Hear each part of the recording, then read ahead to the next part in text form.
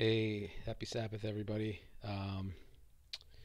Gonna try to use a bunch of scripture here to show what it means biblically to have faith in God and Yeshua. Um, and you'll see through these scriptures that it's obedience. If we truly believe in Him and we truly have faith, we will be obedient to everything He says. We're not gonna not follow any of His commands. Because there's a lot of people out there right now that seem to think that it doesn't matter what we do. There's nothing we can do wrong, which goes against everything that the Bible teaches. You'll see in these verses that not being obedient is a big deal. And you'll also see that there's many times here where he says they don't believe in me, they don't trust in me. And when he's speaking those words, it's due to their lack of obedience. Very, very important. Being obedient isn't going to give you your salvation, but like James says, is it James? Faith without works is dead. And there's a reason for that, because no one can see your faith, right? So when you are obedient, you can see how much faith you have. Do you believe him when he tells you that you will be destroyed if you don't obey? I don't know. I can't tell what's in your head. But when I see you obeying, you can go, oh, right, okay, this person believes. Same thing with our own families, with our own kids. You tell them not to do something, otherwise they're going to be punished. And you can judge if they believe you or not by if they listen, right? If they have no fear of what you're going to do, which many kids don't, because their parents will say that they're going to do something and don't do it. I'm guilty of it. They don't have that fear that there's any consequence. That's where we are today.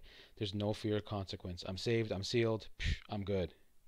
But that's not what the Bible teaches. It's not the overwhelming theme.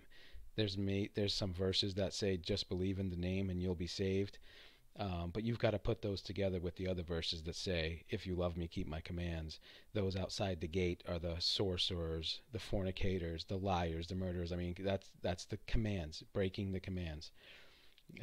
One thing we have to make sure we get right first is that sin is transgression of God's commands. That's bottom line. So no sinners in heaven means people who transgress aren't in heaven. That's not to say that we're going to stumble or I'm perfect or anybody's perfect. It's being in a repentant state as opposed to it doesn't matter what I do state. It's a big deal, a very, very big deal. I'm going to start off in Numbers 14. I'm going to read verse 11. Then the Lord said to Moses, how long will these people reject me, and how long will they not believe me, with all the signs which I have performed among them? So God here is wondering why these people aren't believing him, and he's saying that because they're rejecting him. So he is taking that as in they don't believe me and what I'm going to do and all the stuff I'm going to do for them, and he's taking it as rejection. What is it that they're doing for him to say this? We can go up a little bit here. How far we need to go? Oh, right here, the children of Israel. And all the children of Israel complained against Moses and Aaron, and the whole congregation said to them, if only we had died in the land of Egypt, or only if we had died in this wilderness. Why has the Lord brought us to this land to fall by the sword, that our wives and children should become victims? Would it not be better for us to return to Egypt? Now, they just got taken out of this place they were in for 400 years, out of Egypt, brought through the wilderness. They had the Egyptians come after them from behind. They had nowhere to go. God gets the sea to open up on both sides so they could walk through. And they're just like never ceasing to stop doubting what he can do for them. If he can do that, he can get you the water. He can get you the food. This is very important as well for the second Exodus. We don't want to make these same mistakes. If we're part of that second Exodus, we may get very hungry and very thirsty, but we pray to Yah for him to satisfy us, whether it's through his word or whether it's through food. The one thing we don't want to do is complain and say, oh, maybe we should have made this trek. Maybe we'd been better off at home. That's doubting the Father. That's being unfaithful. It's not being obedient. Being obedient would be, he said he'd take care of us. I believe him. So as you can see here, they do all these things doubting, and that's where we get him saying, how long are they not going to believe me? They're not going to believe that I can take care of them. They just wonder after wonder, and they wouldn't believe. And we move to 2 Kings, chapter 17, verse 14. Nevertheless, they would not hear, but stiffened their necks like the necks of their fathers, who did not believe in the Lord their God. Now, this is referring to what we just heard in Numbers. These people here in this time are also not listening. We can go up a verse. Yet the Lord testified against Israel and Judah by all of his prophets, every seer, saying, turn from your evil ways and keep my commandments and my statutes, according to all the law which I commanded your fathers, and which I sent to you by my servants the prophets. He's telling them to obey his commands. And he says, no, they wouldn't hear. They're just like their fathers in the wilderness, who stiffened their necks. They didn't believe in the Lord their God. So when it says believe in me, this is a very first example of, it's not, yep, I believe he lived. I believe he said who he says he was. I believe he existed. No. It's everything he said. That's why Yeshua says, follow me. Do what I did. And what was he? He was completely obedient up until the point that he put himself up on a stake to be executed for us. Completely obedient. I mean, the verse right here says it. Turn from my ways, keep the commandments. But this is what he's asking them to do. And the next verse says, but they didn't hear it. And the end result, in the way the Lord thinks, is they don't believe in me. They don't believe in the Lord. Because if they believed, they would do. Full belief. Yeah, right here. They rejected his statutes and his covenants. They rejected them. So they didn't believe. That also means they didn't believe the curses that are talked about in Deuteronomy in the 30s, somewhere in the 30s, where towards the end of the book of Deuteronomy, there's the blessings and the curses. He meant that. You go and check them out. If you believe in him, you believe all the stuff he said.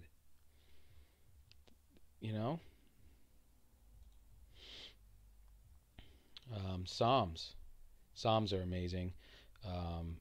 As you read the Bible and you learn more, you learn some things about prophecy, you see stuff in all the books. Go back and read the Psalms, because it's like all in there. It's not even hidden. It's just that, at the time, if you're reading the Bible from the beginning, at the time you read Psalms, you haven't got to the other stuff yet. And maybe when you read the other stuff, you remember some Psalms, and you're like, wait, that was in there. But, go back and read them again after you get through the entire Bible. Even after you read some prophecy, read Revelation, come back to Psalms. It's amazing what's in here. He had given these visions and this knowledge to these people even way back then. Psalm 78, verse 22. I'm going to go up a little bit, actually. This is the same theme as the book of Numbers. It's expounding upon what these children of Israel did in the wilderness and on how it was considered unbelief. Yes, they spoke against God. They said, can God prepare a table in the wilderness? Behold, he struck the rock so that water gushed out, and the streams overflowed. Can he give us bread also? Can he provide meat for his people? Questioning like he did this. It was never enough. Rolling with them. The doubt just kept rolling. The belief just never stuck. Wonder after wonder. They got water gushed out. Can he give us bread? Then you get the bread, right? And then can he give us meat? Therefore the Lord heard this and was furious. So a fire was kindled against Jacob, and anger also came up against Israel. Well, Jacob and Israel are the same. That's another story. His name was Jacob, and then when he wrestles with God, the angel, before he goes to see his brother Esau, he gets his name changed to Israel. Because they did not believe in God and did not trust in his salvation. Right? They did all this because they didn't believe in God or trust his salvation that he promised them would come if they obeyed. That he would take care of them, puts them under his wings. You know, he's our shield. Do we believe that? Do we check and think back of times that bad situations arose? Did we really freak out? Or did we sit there and go, he's got this. I mean, he's proven time and time again that he will take care of us. Some people do it all the time, and it works out. I know brothers and sisters who don't work or haven't worked to study the Bible, and he gives them what they need to pay their bills, to put food on the table. It's him. It's all him. He makes a way. People who want to keep the Sabbath aren't allowed to. They say something in a place where no one gets Saturday off, they get it off. He will make a way if we just put our trust in him. And it might not happen right away, but it might not be time either. It's his timing, not ours. We may want things now, and we have to wait for him. But our faith has to be strong, and our faith is measured in a sense by some of these things that we do not do. You know, he'll provide. We have to trust that. All right, Matthew 18, verse 6 here. But whoever causes one of these little ones who believe in me to sin, so they're believing in him fully. It would be better for him if a millstone were hung around his neck and he were drowned in the depth of the sea. Woe to the world because of offenses, the world as a whole. For offenses must come, but woe to that man by whom the offense comes. If your hand causes your foot to sin, cut it off and cast it from you. He's just saying it's better not to have hands and feet if that's going to solve your sin, to stay in sin. Right? And these little ones, they believe in him. But if you cause these children that believe in him to sin, and there's many out there like that are doing this, and we can literally take it where there are people who take these verses like we just have been reading that clearly outline that God says they don't believe in me because of their disobedience, and they will tell you it doesn't matter what you do. Yeshua paid it all. He's our Sabbath. It's clearly not okay. It's clearly not okay. Abraham was deemed righteous because he believed in what God said. When God told him he would make him a great nation and a seed, Abraham believed it, right? But did that end there? No. Then he has a son, and he tells Abraham to go bring his son to a mountain and kill him and offer him for a sacrifice. And Abraham doesn't skip a beat.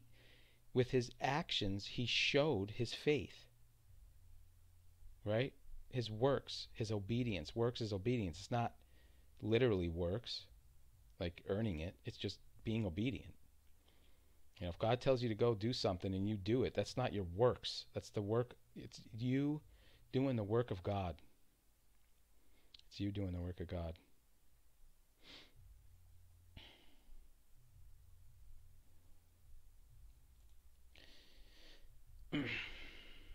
Mark 1, verse 15. Actually, verse 14. Now after John was put in prison, Yeshua came to Galilee, preaching the gospel of the kingdom of God, saying, okay, so what's the gospel of the kingdom of God? He's going to tell us. The time is fulfilled, and the kingdom of God is at hand. Repent and believe. Repent and believe. There's two things here. It's two. It's not just believe. I know that there's verses that say just believe in my name and have salvation. That that needs to be combined with the other. Everything has to reconcile. So we can't reconcile that to this unless we say that it's both. You know, and it's taking everything in context. Repent from the sin. We can't live in it anymore. Realize he died on our cross to wipe away the sin. But the sin doesn't get wiped away if you don't know it was wrong. With the law and the Torah are a mirror. We're to look in it to go, okay, this is what God expects. Well, I fall short there. Whoa, I'm nothing. Wow, I fell short everywhere. It shows you. So you know what is wrong in you, and you go, wow, that's what you want from me. I'm not doing it. And you feel dirty inside, and you pray to him and say, Lord, help me get this out of my life. I don't want it there. I don't want it there. I want to love what you love and hate what you hate. And in his only way he can do it, it comes out. It might be slow, it might be fast. For me, it was one thing at a time, and it just disappeared. Some things not completely, and I reach out to him all the time. But anything that I had tried to do over the past years to get out of my life on my own without asking him, and really, when I think about it, not being repentant, actually seeing that it was wrong, not just, it's not good for me, I shouldn't do that, didn't work. But right when I prayed to him and had a repentant heart and cried out to turn from those ways, I had faith in him that he could do it. And he did. I believed in him fully. Not just that he exists. And I showed it by being obedient. Right? I read the commands. I saw what we were to do, what he hates and what he likes, and I made a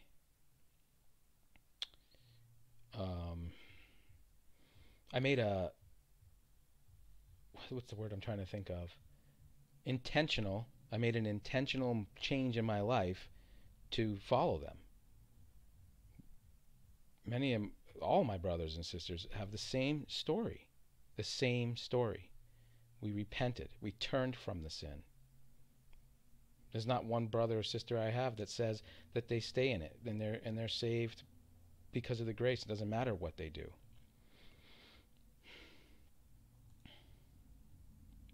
Luke 24:25. Then he said to them, O foolish ones, and slow of heart to believe in all that the prophets have spoken. He's calling the people who are taking time to believe in what the prophets have spoken, he's calling foolish. And the prophets spoke a lot. You can go check them out. But the common theme is repent, turn from sin, come back to God, and destruction will not come to you. And they said many times, because you won't repent, you will be destroyed. We have to believe in all that they spoke. They said a Messiah would come to wipe away the sins of the world. It does not say anywhere in the prophets that a Messiah will come to wipe away the sins of the world so people can do whatever they want because once they believe, they're saved. It does not say that. It says repent and obey. Repent, obey, repent, obey. Sit in ashes, gnash your teeth. You got the book of Jonah, where he goes to Nineveh and he just says, you're going to be destroyed in 40 days. What does he do? What do? They repent. They turn from their sin and it's gone. They don't say, we believe in you, Lord. We believe in you. You are the one and only God. Yeah, they do that, but they repent and they stop sinning.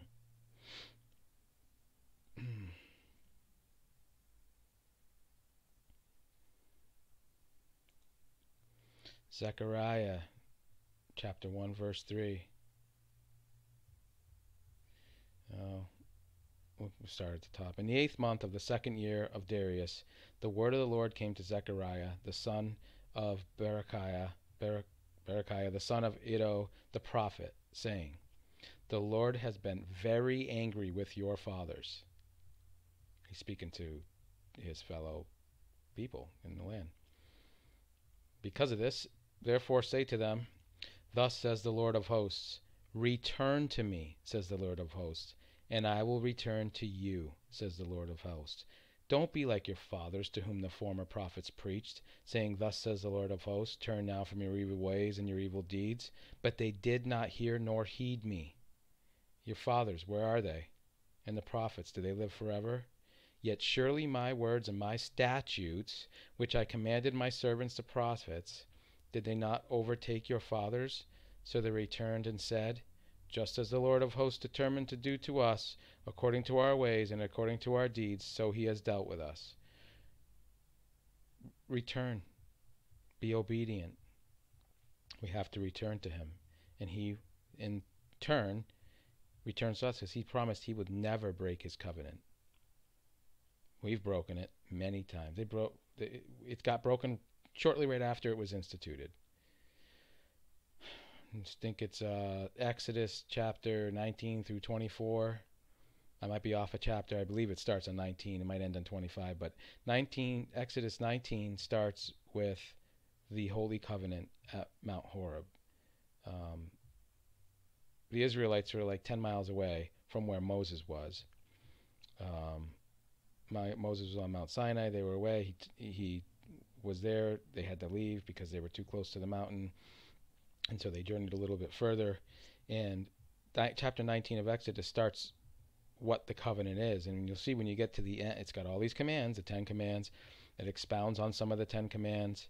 They're not additional commands. It just, shows you how to love your neighbor and things like that. And then when you get to the end, each covenant has to be sealed with blood, right? And he seals it with blood. They kill an animal and sprinkle it with blood, sealing the covenant. And then it moves on, and they do the golden calf, and other things get added. But this is what he wants us to do. Return to him. Trust in him. Have faith in him. They didn't believe what the prophets said. They didn't trust in God. Trust and belief. It's the same. In this sense, it's the same thing. You got a prophet here telling them, turn from your ways or be destroyed, and they just don't do it. They didn't heed the words. That means they don't believe. There's other parts in the Bible where it says people walk around and say, he doesn't hear good or bad. It's like, what? Look at the stuff that's happened. He proclaims everything before it happens, so when it happens, we know it's him. And someone else can't say, oh, it's Mother Nature, climate change, oh, it's, someone prayed to Buddha. No, because he's already said it all. He already told us he's going to turn up the heat. He's already said everything. Birth pains. We got streams and rivers drying up. He told us he'd dry them up. He told it. It's all in here. We can't point to anything else but God keeping his word on what he said he would do if we stayed disobedient.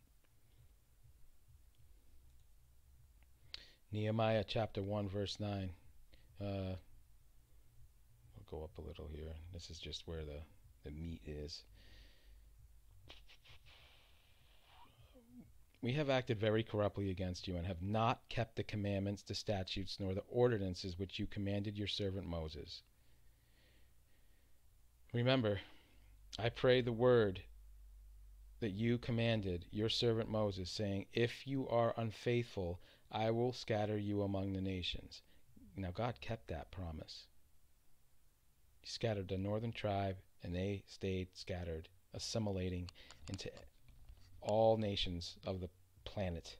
They're everywhere. And if you didn't know, if you're waking up and you're following the commands and you're in covenant with God, and covenant's the key. And how do you be in covenant? Read Exodus 19 through 24. You are Israel. Israel is what he named his people. It's not a land. It's not a nationality. It's the commonwealth of Israel. That's what you're grafted into. That's what Paul is speaking about when he's talking about being grafted into the olive tree.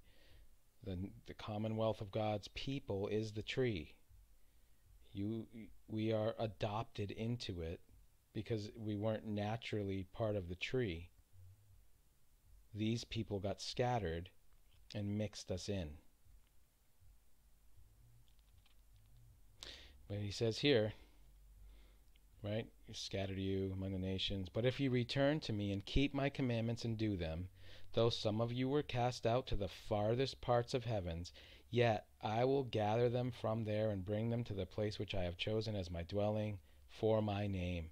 Second Exodus, when he gathers all the people who are scattered that are following his covenant. They're his people. He calls them.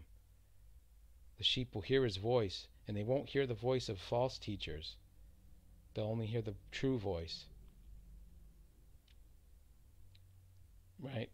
We have to follow the commands. Full belief. Here's another example of believing. If we believe this, if we believe in him, we believe this. Our faith that we have is shown by this believing this is going to happen. We sit here and wait for the second Exodus. I mean, my brothers talk about it all the time. Right? Oh, man. We're all spread apart. We are scattered. There's brothers and sisters in Thailand, in Mexico, in Canada, California, Florida, UK. We all talk. Like we're right there with each other, but we're so far away. The day we all come together, wow. Wow. John 3:36. He who believes in the Son has everlasting life. Believes in the Son. And he who does not believe the Son, right? So when you say, do you believe me? Now it's a little clearer that he's talking about, do you believe in what I've been telling you? So here's believe in him. And he who does not believe the Son shall not see life, but the wrath of God abides on him. So if you believe in the Son, you have everlasting life. And it says it right here. You can't change that.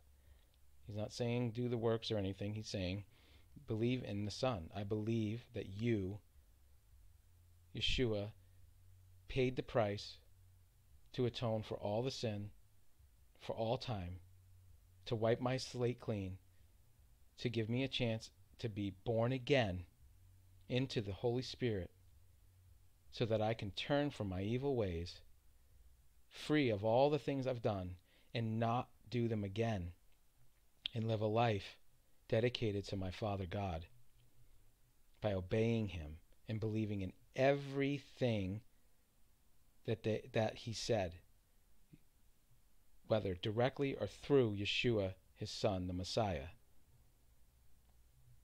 It's amazing when you see this. Faith equals obedience. I think I wanted to click on here. I want to check out the concordance for this. I apologize, I haven't really used this much. How would I do it? Where do I just click this here? Right click it? Nope. Click it. So this, he that believeth on the Son. Let's check this word out.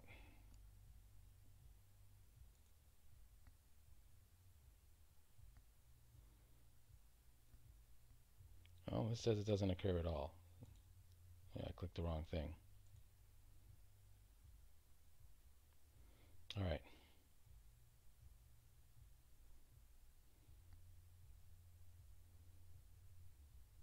To believe, to commit unto, to commit to commit to one's trust. Be put in trust with. Be committed to one's trust, believer. So it's not just belief that he's there, right? To think to be true, to be persuaded of. We are to think that he existed and he is who he said he was. Of the thing believed, to credit, have confidence. Yep, if you have confidence in him doing what he said he'd do, good or bad, all of it. We got to take all of it.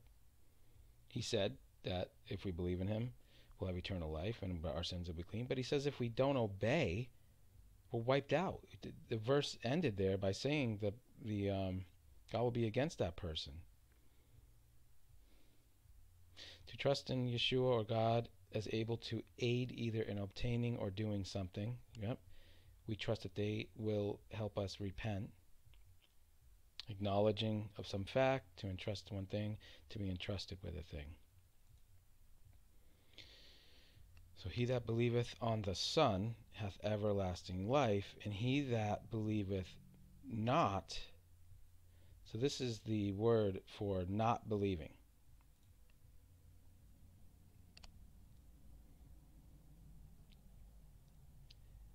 To not allow oneself to be persuaded, to refuse or withhold belief, just not believing he is who he was. And there's plenty of people who say the New Testament is false and Yeshua was never the Messiah and he was some evil guy. This is the one. To refuse belief and obedience, not to comply with. Like what? It's saying right here that obedience, not being obedient, equals unbelieving. Believe not. You know, if God, Yah, Father, Abba Yah, however you want to say it, tells you not to mix pagan worship with his worship, and you go out and you do Christmas and you do Easter and you do, the one that's got no backing, Halloween, you believe not the Father. You don't have the belief that he's looking for. Otherwise, you wouldn't do it, and you'd believe him on what he says happens when you mix. And you'd read the Bible and see what happens. He doesn't just tell you. We see what happens. When they made the golden calf to worship God, when Moses was up there for 40 days, and they thought he was gone, and they say we're going to worship the God who took us out of Egypt. It's not some strange God. That was not a stranger. They knew who took them out of Egypt. They made the golden calf, and God didn't say, I said no graven images, but man, they're really worshiping me hard and thanking me for what I did. No. He says, Moses, get down there. I'm killing everybody. They're done. They don't believe me. They don't believe in me. If they did, they'd not do that because they'd have fear of being destroyed. I have the fear of being destroyed. My brothers and sisters have the fear of being destroyed. When you say, I am saved by grace, nothing I do matters, you don't have the fear. You're not complying with. You fit these definitions. You're not allowing yourself to be persuaded. You refuse and withhold belief. You are an unbeliever. Claiming he exists isn't belief. This is huge.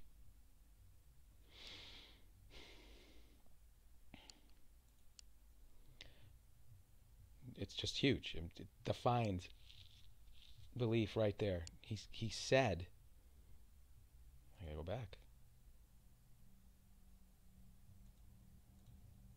He who believes in the Son has everlasting life, and he who does not believe the Son shall not see life.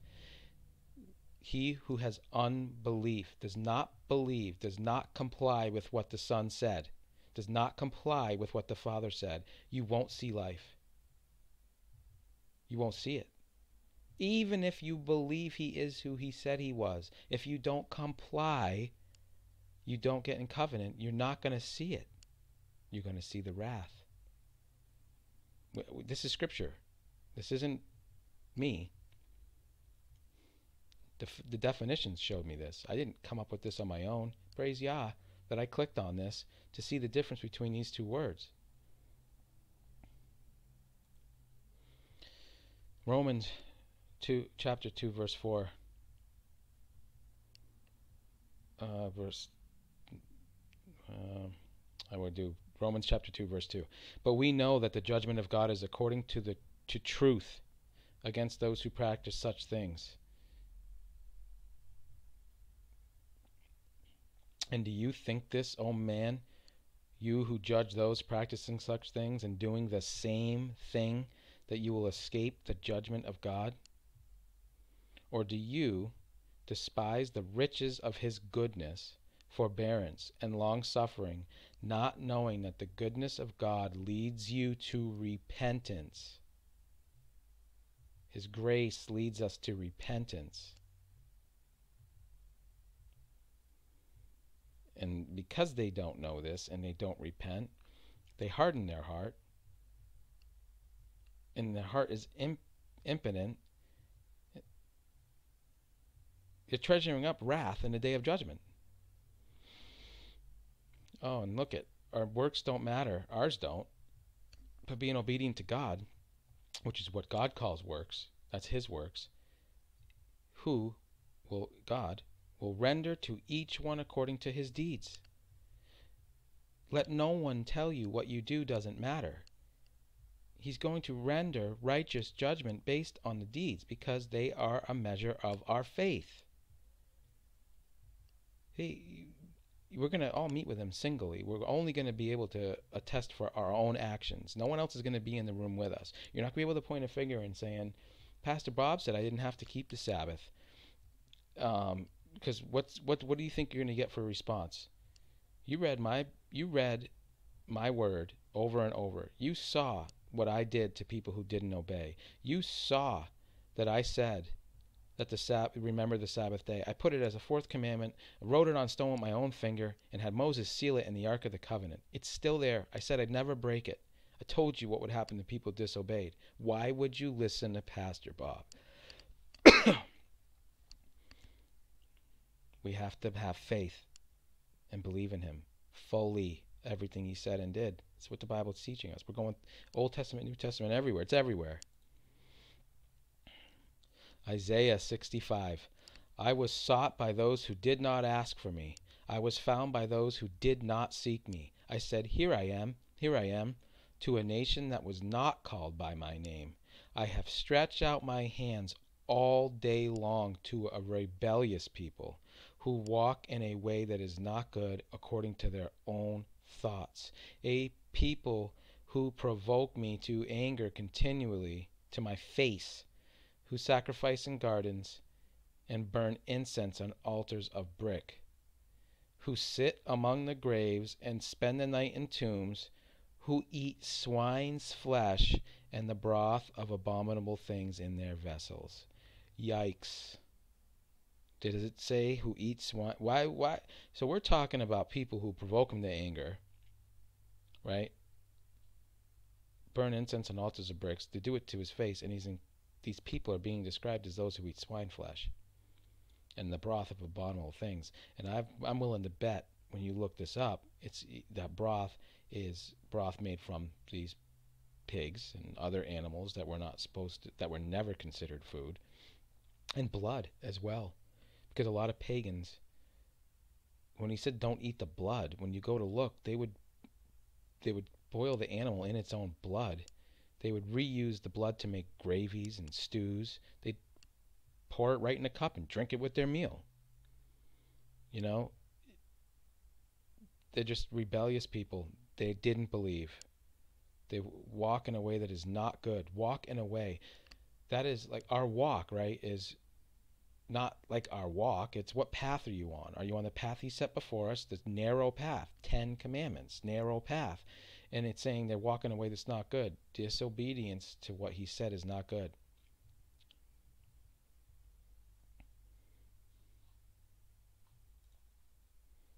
Um, 1 Peter verses 4 through 17. For the time has come for judgment to begin at the house of God. And if it begins with us first, what will be the end of those who do not obey the gospel of God? So all the believers, all the people who confess his name, all the people who believe in him are getting judged first. We are supposed to be obeying the gospel of God, which we read that Yeshua came to preach the gospel, and it was repent and believe. All right? Repent from sin and believe everything God said. What's going to be those who don't obey? Like, we're getting judged first. We're not all going to where we want to be going. He judges his own first, because many of his own claim to be his own, name it and claim it. They're not obedient. Yeah, not obeying the gospel of God, and he's a righteous judge. So all who don't obey are going to get the same fate. Now, it might not be the same level. We do learn in the Bible in places that are, he has mercy. He gives mercy and as much mercy as we've given. So, an example of what it seems to say there is, you might have in the book of life, or the books he has, 1,000 offenses against you, but if you had mercy 1,000 times, it wipes it clean, it offsets, and he never looks. Like, okay, you know,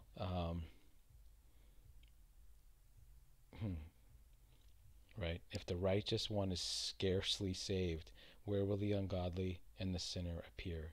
And right as I started this, we defined what a sinner is. They're transgressors of the law, transgressors of the commandments. They're not in covenant. This isn't I stumbled here and there and then repented person. This is, I'm good. I know what I'm not supposed to do, but I'm fine. I'm doing it. It's living in sin.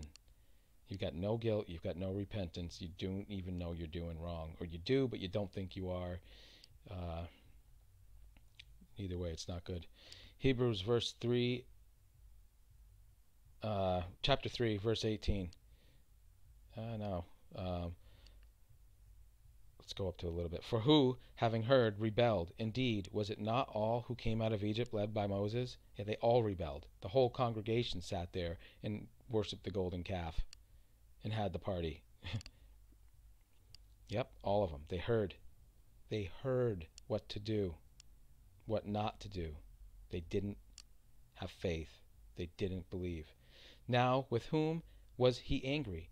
40 years. Was it not with those who sinned, whose corpses fell in the wilderness? Transgressed. He was angry with the ones who transgressed and didn't obey. And to whom did he swear that they would not enter his rest, but those who did not obey, those who did not have faith?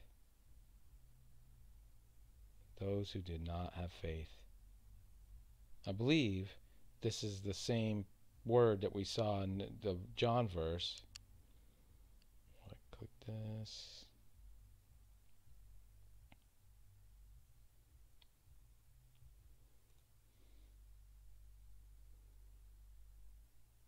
Yep. They refuse belief and obedience. Wow. Belief and obedience. Belief and obedience. Show me your belief, and I will show you my belief by my obedience. That's really what he was saying. Hebrews chapter 11, verse 31. By faith, the harlot Rahab did not perish with those who did not believe. What? Wait. By faith. What faith? Well, Rahab knew that the God of Israel was the only living God, and he could do anything. She had heard what had happened with the Israelites, like everyone else in the town. She had faith. She believed in the God of Abraham, Isaac, and Jacob.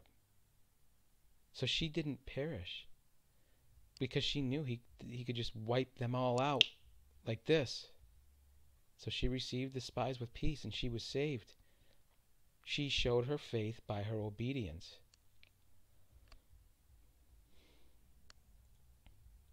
One Peter chapter 3, verse 20. And we'll go up to 18. For Christ also suffered once for sins, the just for the unjust, that he might bring us to God, being put to death in the flesh, but made alive by the Spirit. He died to bring us close. God can't be near sin. He wiped away our sin so we could be brought close. By whom also he went and preached to the spirits in prison. Right? So Yeshua went down for the 3 days and preached to the spirits in the prison, who formerly were disobedient. Disobedient. This is the same word. Unbelief. Formerly had unbelief, when once the divine long-suffering waited in the days of Noah, while the ark was being prepared, in which a few, that is 8 souls, were saved through water. They didn't believe. that God was going to flood the earth. They didn't have faith in him. Whatever reason it was, they showed that they didn't have faith by being disobedient. We looked at the definition of this word a couple times. It's both, believe and obey. Had they believed in him, had they had faith, they would have followed Noah. Tons of examples here. It just keeps going, showing you it's faith and obedience. Titus 1 verse 16. They profess to know God, but in works they deny him. They profess to have faith, they profess to say who he is, but with their disobedience they deny him, being abominable, disobedient, and disqualified for every good work. Man, do you want to be disqualified for your salvation because of your disobedience? I mean, this is a really great verse to say what we do matters. Someone running around saying what we do doesn't matter, we can't earn our own salvation. No, we can't. Why? Because we can't do enough to atone for our own sins. The only way to salvation is trust in Yeshua, and he wipes us clean. He gives us the new slate. There's no salvation without getting your slate wiped clean and being born again. That's it. But our disobedience, once we come to that knowledge, if we don't be obedient, we're disqualified. We don't get in covenant with him. We're not his. How's he going to know if we're on his team, if we're part of his people? What's going to set us apart? Even the demons knew who he was. They've seen him. They know who he is. What sets you apart from the demons is your obedience to him, your fear of what he said will happen.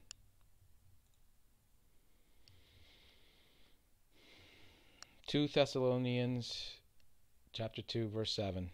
For the mystery of lawlessness is already at work. Only he who now restrains will do so until he is taken out of the way. Lawlessness, it's at work. It's at work. It's a mystery to me why, when we have all these verses, we have to reconcile everything. So when I'm shown verses by people that says confess his name and you're saved, I think of all this stuff we've just gone over. I'm like, well, how does all this fit? And it all fits when we looked at that definition of believe the Son, what he said, and we look at that and it says obedience. Belief and obedience. Obey. We can't throw the stuff out. It's here. We have to restrain. We have to restrain from lawlessness until Satan is bound up and destroyed, which we see in Revelation.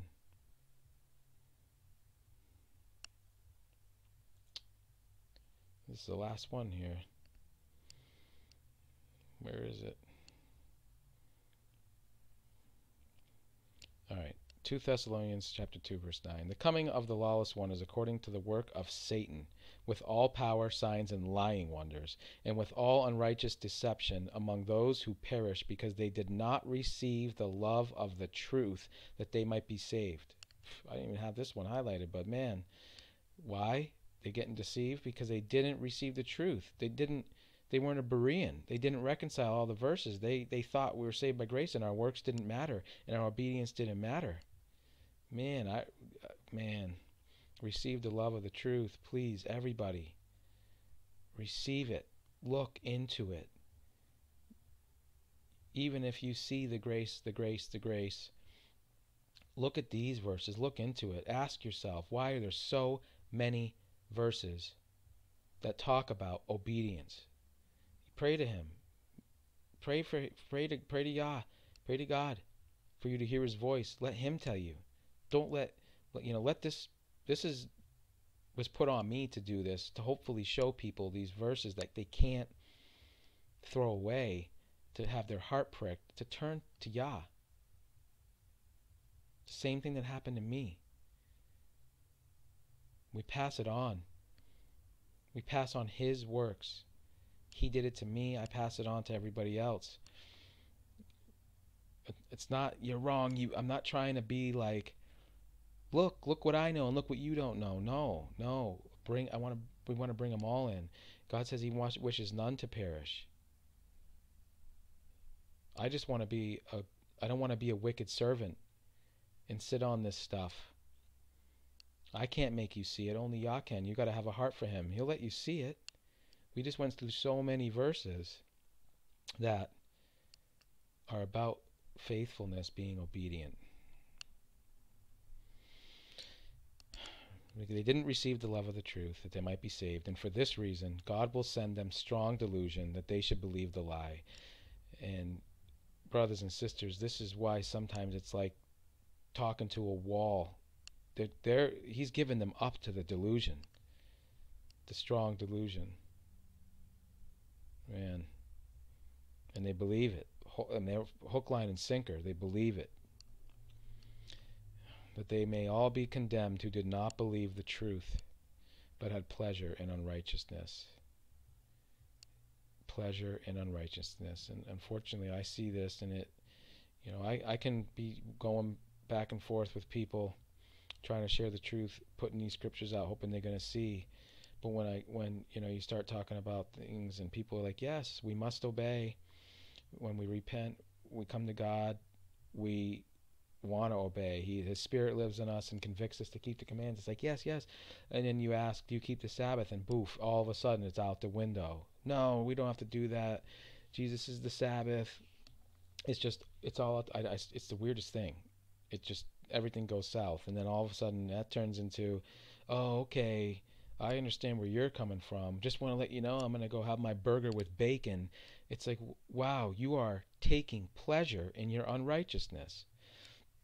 You're not throwing that in my face. You eating your bacon is not, it's grieving me to see you do it, especially the people who I can tell aren't just faking this. They do want to follow God, but they've been given up to the strong delusion that they believe the lie, and they won't hear. They won't hear it. They've hardened their hearts already, and they won't hear it. It's not funny. It's not, he gave us food and dietary laws to keep us safe. If we can't listen to that, if we don't believe him in what's going to make us sick and what's not going to make us sick, how do you think he thinks about that? Put it in your life, if you tell your kids not to stay up too late at night, teenage kids, right? Younger kids you kind of control a little more. But you get some teenage kids and you're like, don't stay up too late. You need your sleep. You're going to wake up too late. You're going to be a zombie and this and that. And does it really affect you? No, it doesn't. It doesn't change how much you love them. But when they don't do it, how does that make you feel? Like, wow, they're not listening to that. And that's for their own good. That's not for my good. That's for their own good, and they won't listen to that. Like the rest, what's the big deal? We don't even many of us don't even trust him on what he said was good and bad for us. We can't even get past that to get to the covenant.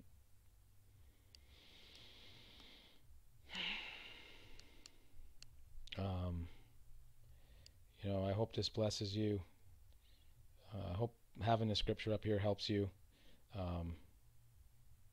It helped me read it all. This all came about one Sabbath a couple weeks ago. I was in a Sabbath space with my brothers, and this came up, and man, he just downloaded all this stuff to me, and I just started getting verses and compiling them because I could just see so clear that faith is obedience, and so I could see so many people weren't seeing it, and I'm just being an obedient servant by sharing this all.